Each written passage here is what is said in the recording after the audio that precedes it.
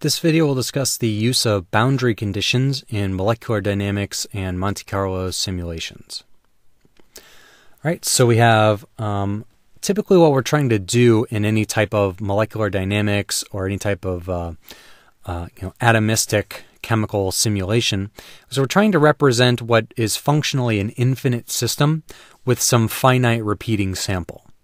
So, we want the properties of, bulk water, but we don't want to simulate billions upon billions of atoms. We want to simulate something that is computationally feasible.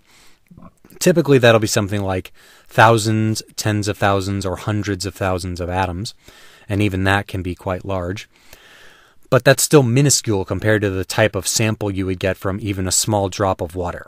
Similarly, any kind of crystal structure, any type of biological system, we're trying to represent the properties of a large sample with some much, much smaller subset of it.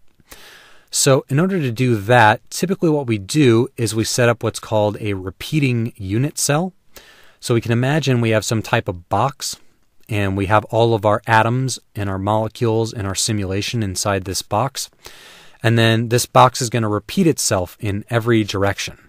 So in the X direction, it's going to repeat. In the Y direction, it's going to repeat. In the Z direction as well.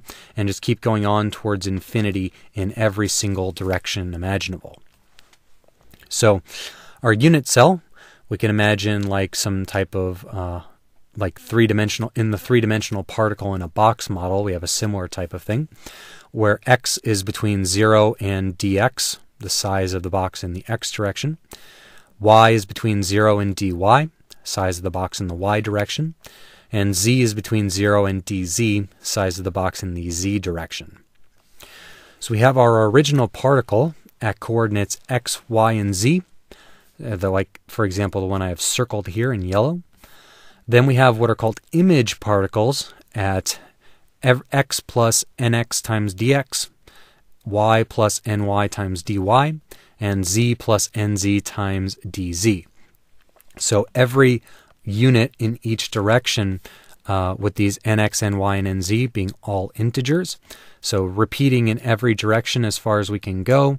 At every single integer, there's another copy of this original particle where we have images, an infinite number of them in X, Y, and Z. So as I mentioned, all three of these nx, ny, and z, in principle, they go from negative infinity to positive infinity. So this hopes to replicate our system and try to mimic it being essentially an infinite system with this finite repeating sample.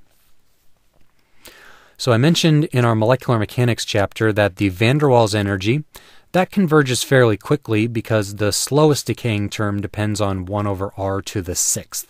1 over r to the 6th decays pretty quickly. If you if you quadruple your distance, then your interaction strength goes down by a factor of 1,000.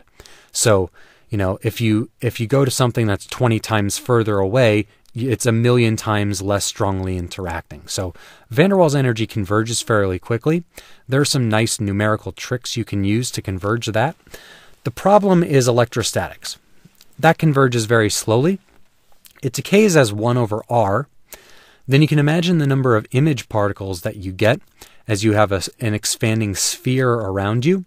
The number of image particles is going to expand cubically. So you have r cubed divided by r, so the number of image particles is actually expanding faster than you're converging there. So this is why if you have a net charge in your system, you're going to get an infinite electrostatic energy because there are more particles increasing faster than the interactions decay. So you actually have to make sure that your system barely even has a dipole as well, because that decays like r cubed, whereas the number of image particles is increasing as r cubed as well. So this is why we have to have a neutral unit cell to have some finite electrostatic energy.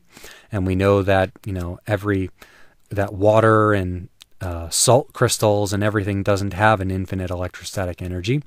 So we need to replicate that in our model system. So typically, yes, we would do that type of thing, and then we'd have some numerical trick to include the interactions with all of the images. That's more advanced than what I'm willing to insert the effort to code up for these examples in these chapters. So instead, what I use is I just use the system in a single box or cube or sphere.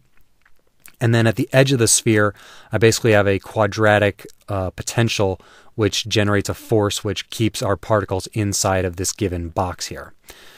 So if you notice in my computational chemistry GitHub repository, in this Jupyter notebook, down in the scripts, molecular mechanics mmlib directory, I have this energy module, energy.py, where we compute the energy functions. And the function there I actually include for the boundaries. Let's see, get E bound.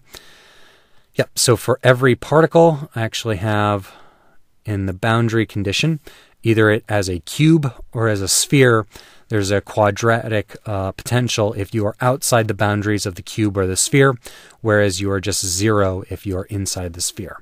So that is my crude attempt for modeling these types of boundary conditions, whereas in a more advanced simulation package, you would include what are called usually Ewald or particle mesh Ewald summation methods for the electrostatic interactions with all these infinite number of image particles.